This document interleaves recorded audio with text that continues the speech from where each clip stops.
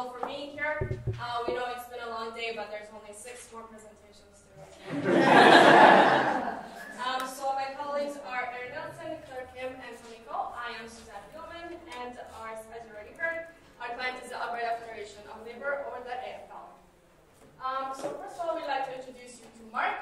Mark is a unionized pipe fitter on the oil sands. His union is a member of the AFL. In a hypothetical future, trends in the oil sands industry signal that Mark, along with thousands of his colleagues, are going to be losing their jobs. Once unemployed, Mark will be wearing actually 2 hats. One hat as an unemployed oil sands worker and another hat as a regular unemployed person. In this presentation, we're going to tell you why Mark's 2 hats matter, and we're going to tell you how, through our policy recommendations, the AFL can support Mark when he loses his job.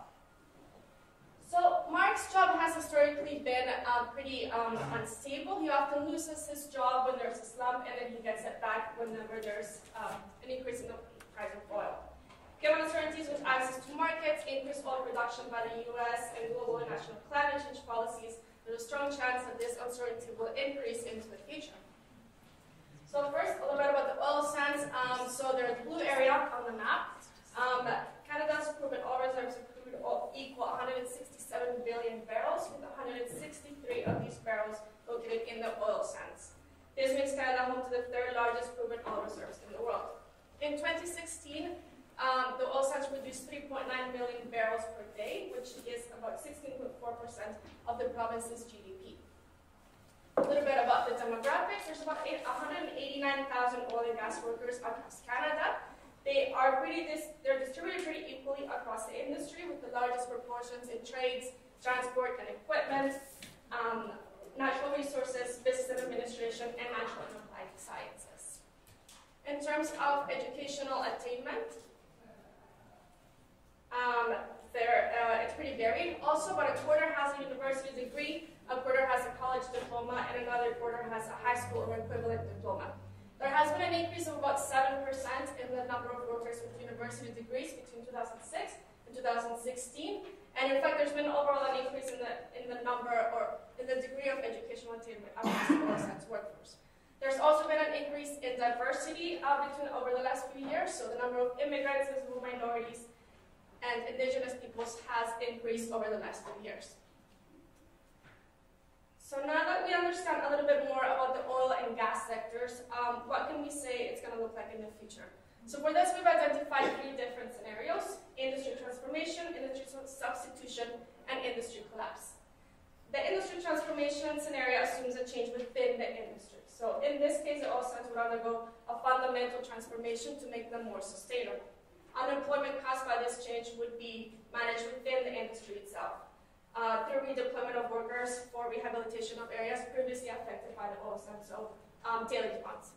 In industry substitution, we see a shift in employment, most likely to a sector that is growing. So, for example, solar and wind energy jobs could take oil sands jobs. And then lastly, in industry collapse, we see that the industry is disrupted and there are no clear substitutes where workers can seek employment.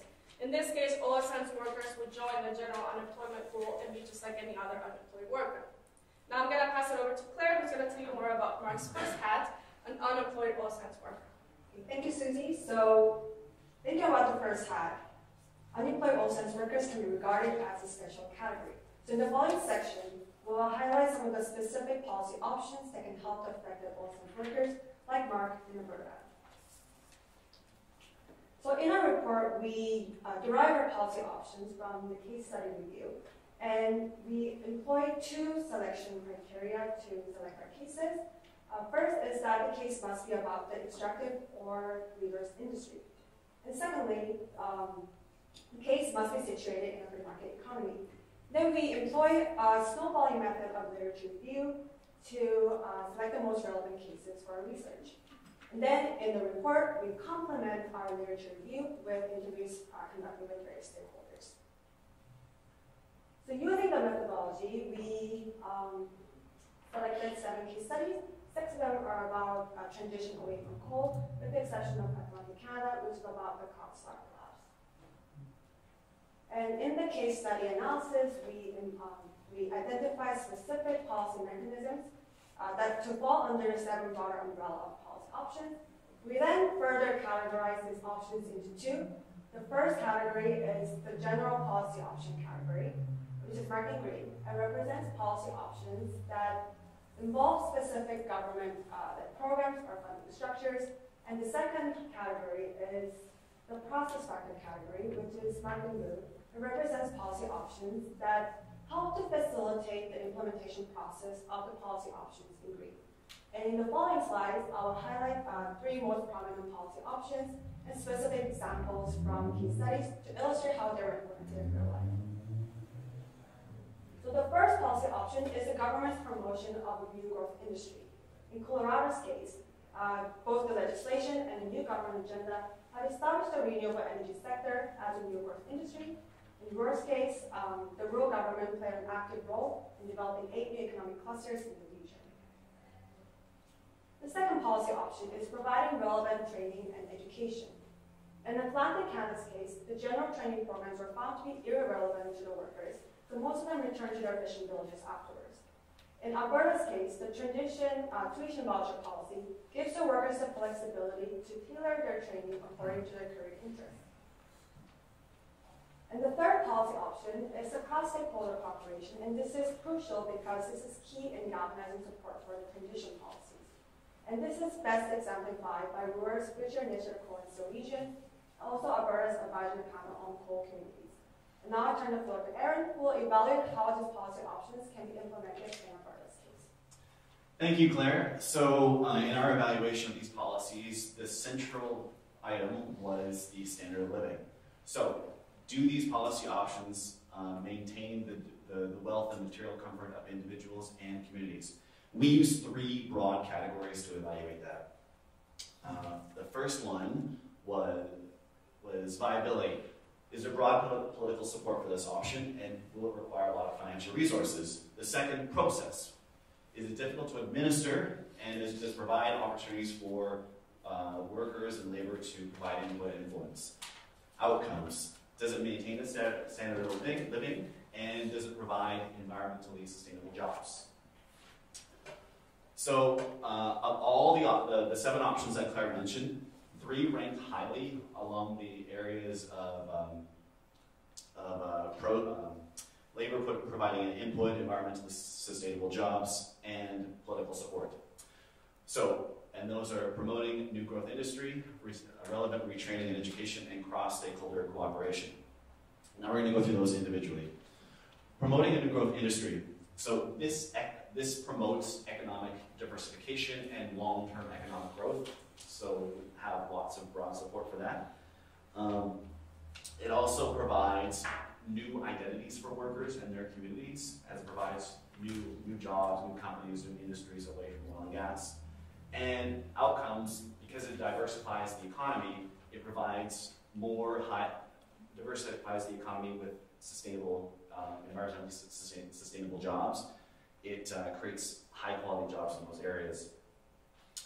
The next, with retraining, there is broad public support for retraining as a form of empowerment that is employment-focused and can be most cost-effective vis-a-vis income supports alone.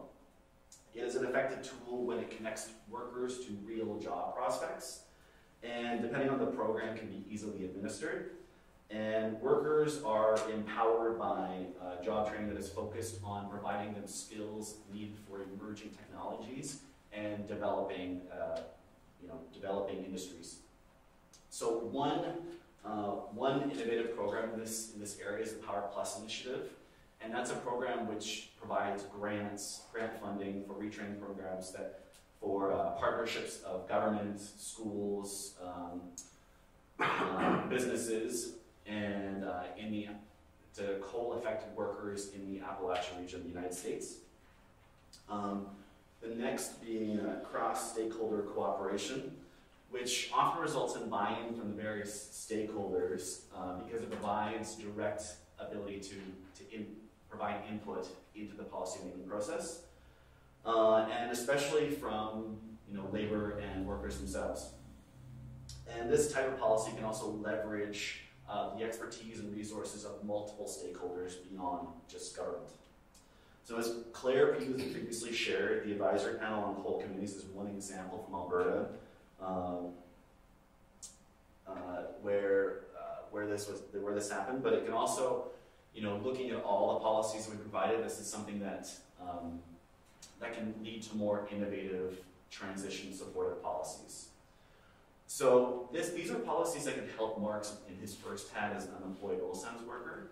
The second hat now is when we looked at Tommy, the second hat being unemployed workers in general. Great, thank you very much, Aaron. So up to this point, we have spoken to you about Mark wearing his first hat as an unemployed oil sands worker.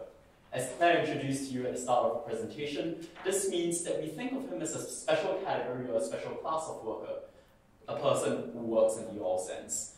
Mark's second hat here is also important, and that is as a general unemployed worker. So someone in the general unemployment pool, not unlike any of us in the room today, who might be unemployed in the future. And we believe that the strategies that respond to unemployed workers in the oil sands are different from the strategies that respond to general unemployment. And why does this matter, and why do we want to talk about it today? We think it matters because of the future of work. And this is the concurrent problem that we face. So everything we've said so far relates to industry-specific approaches and solutions and policy options in responding to Mark's unemployment. But in the future of work, defined by the World Economic Forum as a perfect storm of business model change resulting in fundamental disruptions to labor markets, things like the fourth industrial revolution, digitization, automation, technology-driven disruption will fundamentally change how work looks like. What does this mean for Mark? It means that when he's unemployed from the oil sands, he might not be able to get work anywhere else, or at the very least, he might not be able to get work in the way that we think about work today. What do we do about that? We recognize that a lot of times we can't predict what the future of work looks like, and we can't predict the skills that would be necessary. In the words of Susanne from PwC at the Global Solutions Summit in Berlin last week, while we might not be able to choose or pick winners, we will be able to emphasize some of these transferable skills that will be able to help Mark. And in that vein, we focus on, or we turn to the OECD job strategy in our report as well as in this presentation. Let's start with a caveat that the OECD job strategy might not be something that a lot of people in the room are comfortable with. It is fundamentally high level, it's something that's very general, it's something that a few of you might even consider daft because it doesn't have enough details and policy specific evaluation pieces that currently exist. However, we also believe that it's important, and it's important because in responding to the unknowns of the future, responding to the future of work, a lot of these things are necessarily high level and require a vision that allows for policymakers working hand in hand with the Alberta Federation of Labour and other stakeholders to develop strategies that help ensure that the future of work for people like Mark is something that is secure. So let's take you quickly through the OECD job strategy. There are three main principles here, again, very high level: promoting an environment in which quality jobs can flourish, preventing labor market exclusion, and preparing for future opportunities in ways that are creative and innovative. The job strategy itself calls for 20 policy options, and we produced two for you here on the slide today. The first of which is adopting a life cost perspective, and the second of which is considering using a statutory minimum wage. What we'd like you to take away from this slide is that these policy options are inherently multilateral. They require multiple stakeholders to act together. It's insufficient for the oil sands industry to act unilaterally. It's insufficient for Alberta to act unilaterally. A lot of these things require broad-based coalition building. And we think this is fundamentally important for our client, the Alberta Federation of Labour, because in thinking and in responding to the future of work, the AFL can then think about how to build coalitions that enable them to protect the standard of living of oil sands workers by, for instance, partnering with education institutions if they're thinking about life course training, or perhaps petitioning federal governments or even international governments if we're concerned about normalizing a federal or international minimum wage. There is some urgency here, and the urgency is because we don't know how quickly technology is moving through global value chains. So we don't know if the future of work is going to come upon us in half a decade, in a decade, or maybe later on in the future. So where does that leave us? That leaves us in a situation where we acknowledge the unknowns that exist in the future of work, but at the same time develop three policy options, like those that Claire and Aaron have shared with you today, which are inherently flexible and adaptable, and enable the AFL to champion solutions that will be able to respond and adjust to the future of work. That's what we believe we can deliver today. Flexible solutions that can adjust and adapt to uncertain futures. We recognize that a lot of these solutions might not be evaluated in a way that a lot of us in the room today are comfortable with, but at the same time, it's important for us to acknowledge that while we draw on industry best practices through our case study analysis, we also want to take into account the fact that the future of work might not look like the present day's reality of work. Where does that leave Mark? Coming back to Mark, we believe that the three solutions that we proposed to the Alberta Federation of Labour today are compelling solutions, they are viable, and there is something that can help preserve Mark's standard of living. But at the same time, we believe that taking into account Mark's two hats, both as an unemployed all-sense worker and as an unemployed worker, will give him the best fighting chance in ensuring that we can protect his employment and protect his standard of living in the future. It is by taking into account Mark's two hats that we can preserve his standard of living and that we can set Mark up for success. Thank you.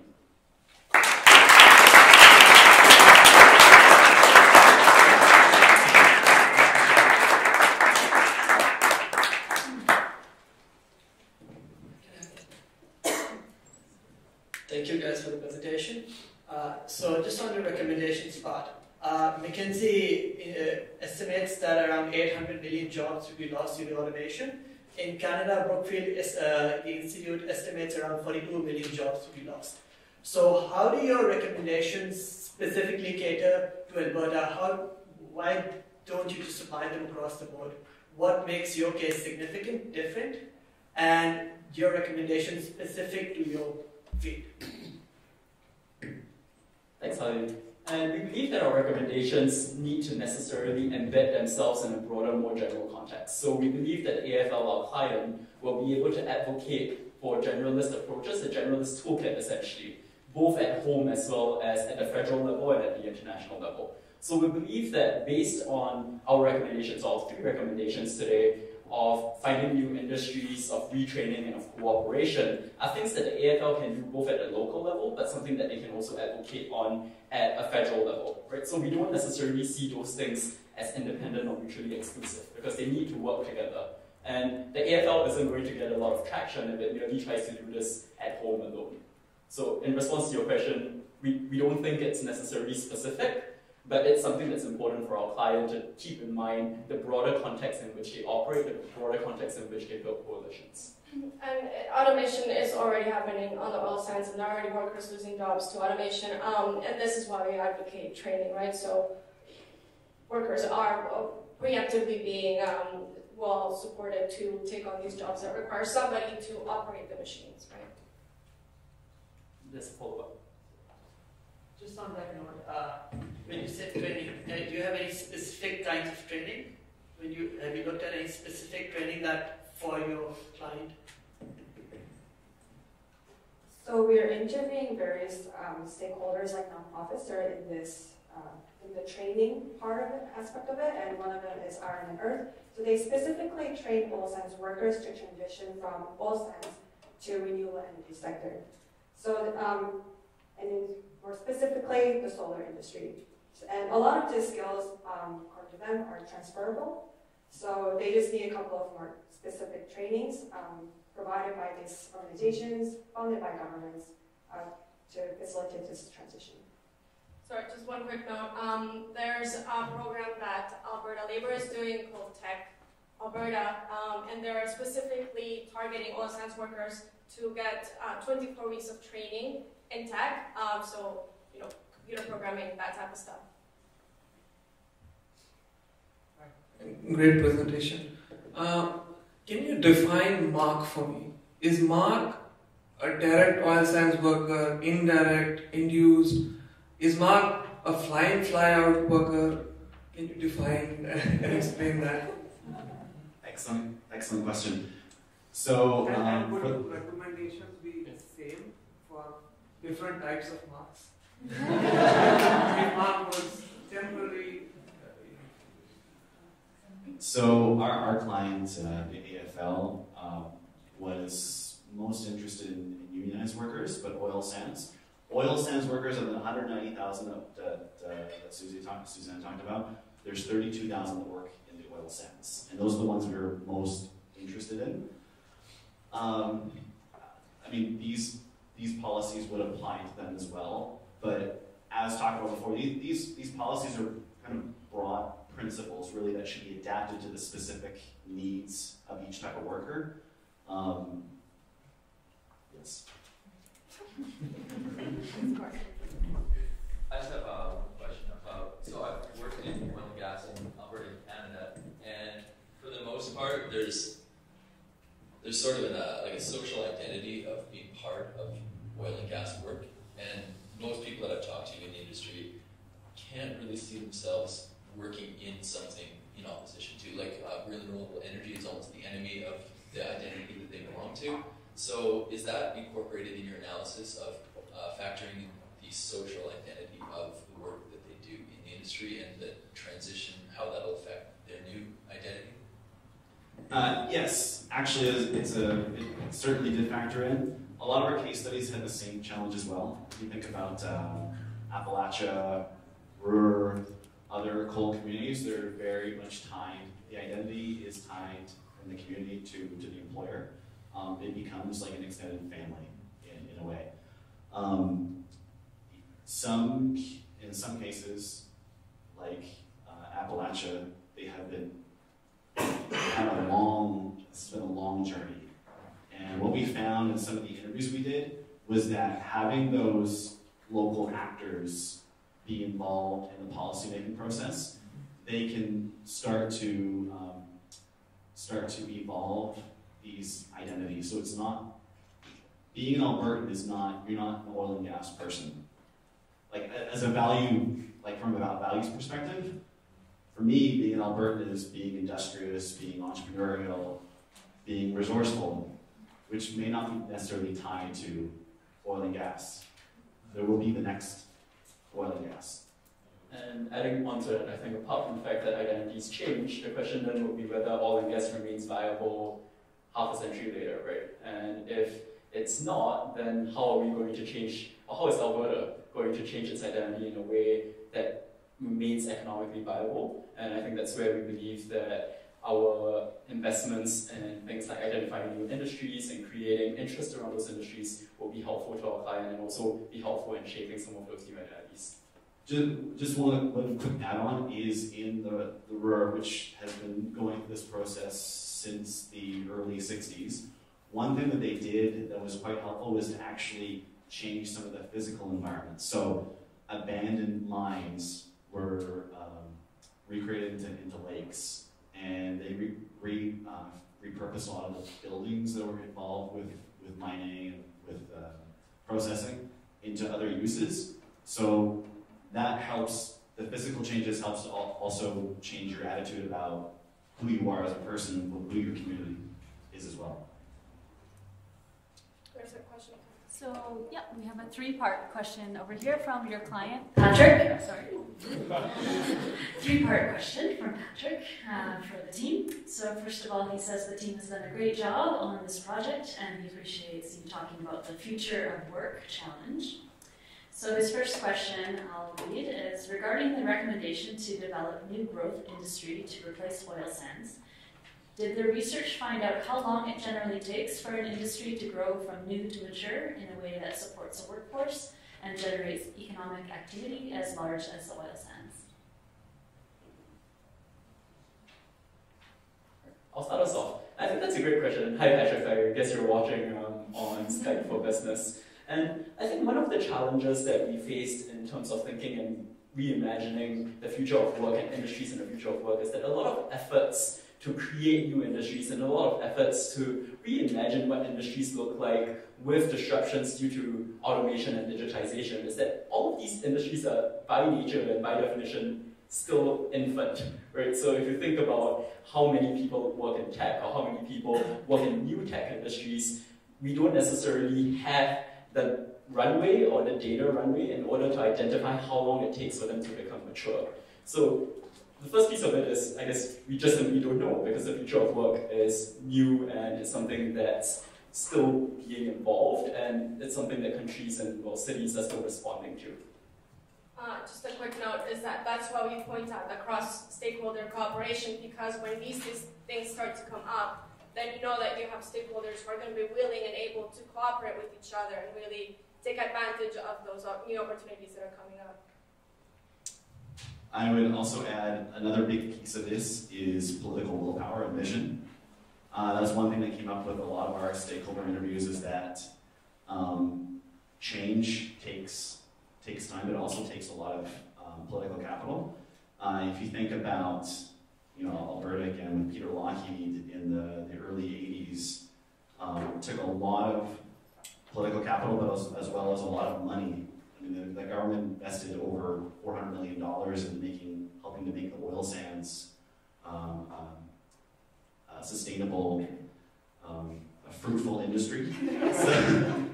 So the time part can also be directly attributed to political vision, political capital to make it happen. Great, thank you.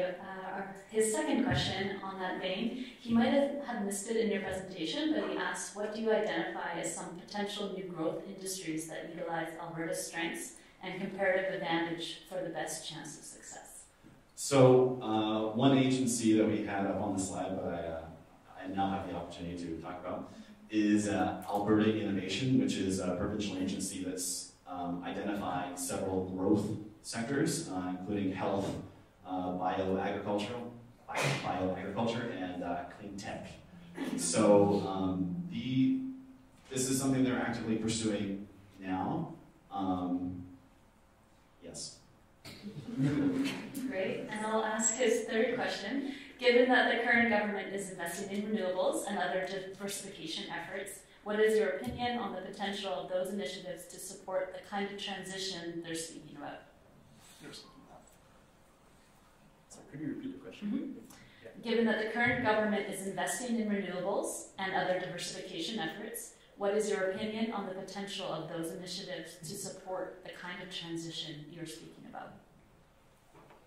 I mean, yes, it's definitely investing in those renewables, but there's a lot of investment going towards expanding the oil sands at the moment. So to the extent that that the focus on the government remains on the oil sands, which we would argue has been largely the case, those opportunities are going to be limited.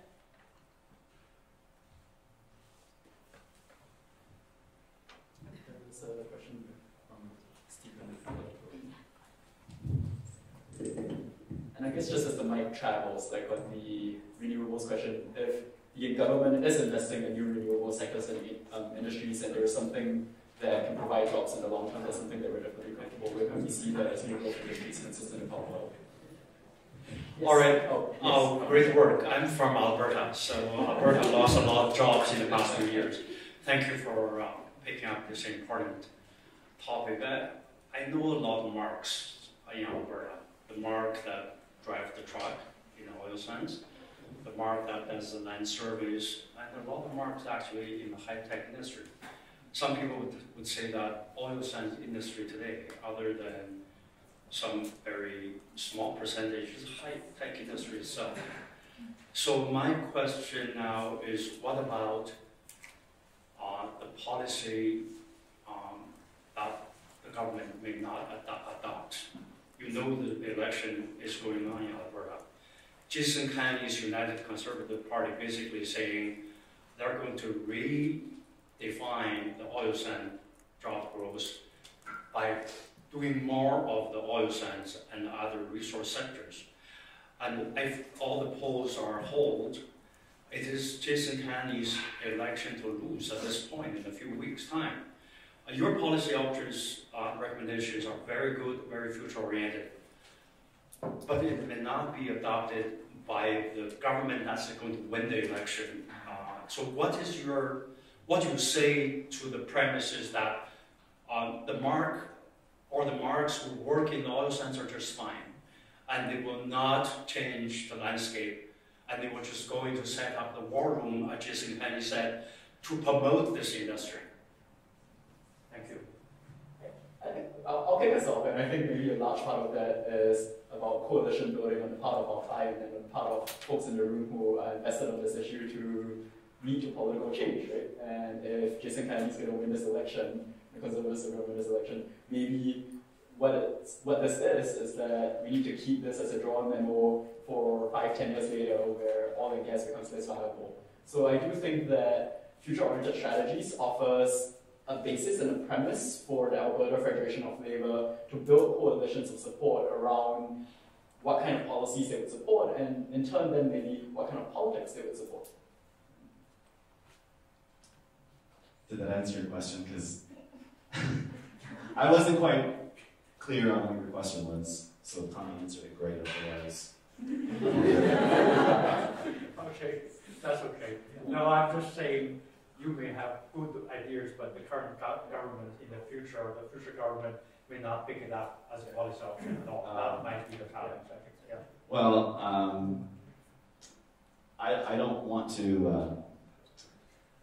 So the current government that's been in there now, they've had an opportunity for the past 4 or 5 years, and they've made some headway, but they've also invested quite a bit in sustaining the oil and gas industry. If you think about the $3 billion in subsidies that provincially and federally are there, that doesn't include the rail cars. So there, like we said before, there needs to be political willpower and vision to make these options reality.